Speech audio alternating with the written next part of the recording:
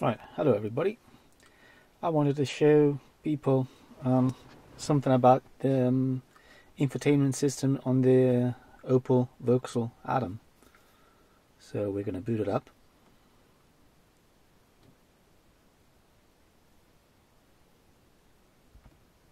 Right.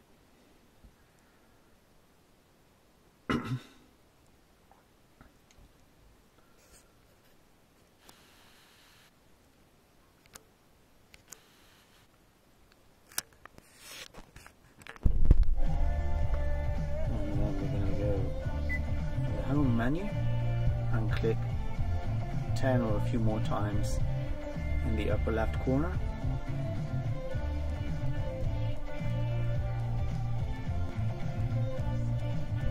Right, and we get this development mode password insertion pop up, on which we're going to type 20110827. It doesn't say anything, but if it wasn't correct, it would say there's something wrong with the password.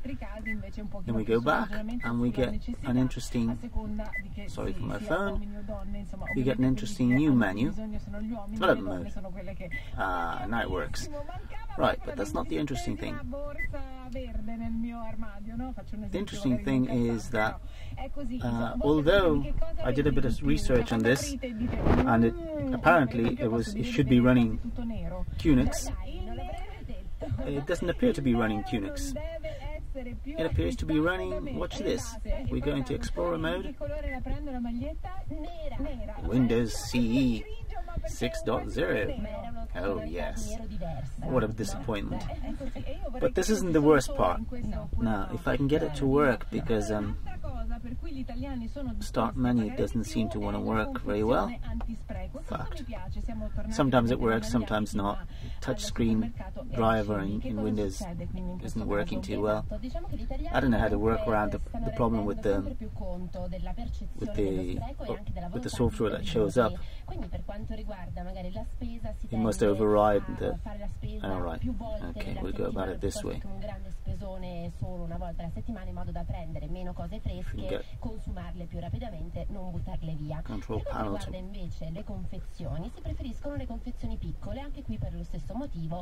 Alright, and we go into system. Right, that's the interesting thing.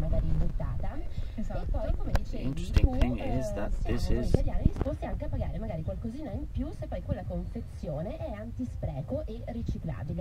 I don't know if you can show that. I can't read it off the display because it's too small. It says RMI MIPS 32-AU13XX, and it says it's got something short of 16 megs of RAM. And how about the storage? We have storage memory is something of the order of 5 megs, and the program memory is something of the order of 150 megs. And there's another interesting thing. Device name, well, that's not the interesting part. The interesting part is below, where it says it's I don't know if that focused long enough to read it. LG Electronics Inc. Biome Platform. I don't know if that stands for biometric. Maybe it was originally intended to go on some biometric appliance, but here we have it in the infotainment system, which is running on really low power system on chip. I mean, my first smartphone, which was a Samsung Galaxy Next, had something like 250 megs of RAM. That's 16 times the RAM of this thing. And that was a smartphone that's, I don't know, maybe at the time it was still a bit expensive. Well, expensive. Something like 110 euro, something like that. I've had smartphones that I bought later than that, which were running on Android 4 or something like 4.4, and they were having half a gig of RAM and you know, processor which with, you know, 2 or 4 cores running at 1 gigs.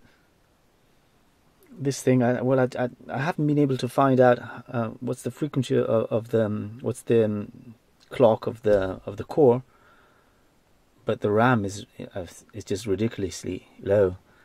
There's some access points or routers that would have more RAM than this. It's not really enough to do anything useful with Linux. You could probably run the kernel and a few basic services, something that would be enough for an access point or a router, but you're not going to get a GUI off that, I guess. So that's maybe why it's not running Unix. Well, so much of that. I don't know how much General